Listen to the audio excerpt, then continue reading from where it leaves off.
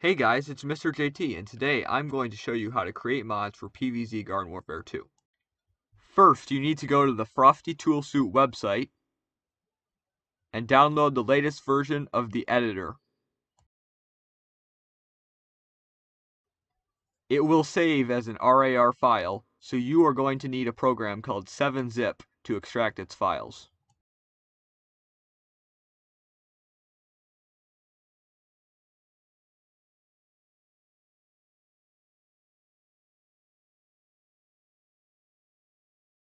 So to extract it, simply right-click the file, select 7-zip, and then extract the Frosty Editor.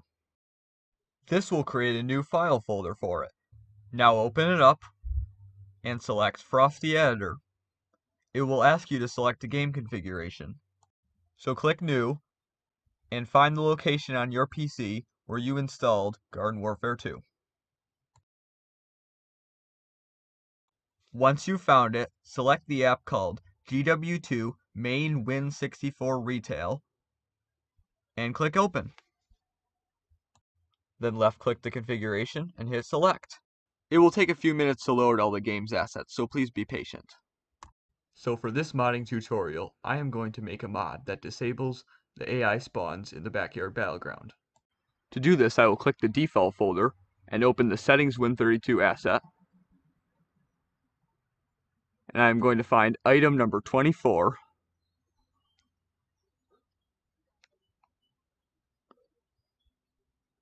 Then I will check the box that says Disable Hub AI Spawns. To save your work, go to the top left corner and click File, then select Save As, and give your project a name. I'm going to call this one My First Mod. Finally, to launch the game with your current project, click the Launch button in the top left. This may take a few minutes to load. Now that we're in the game, let's see if our mod worked.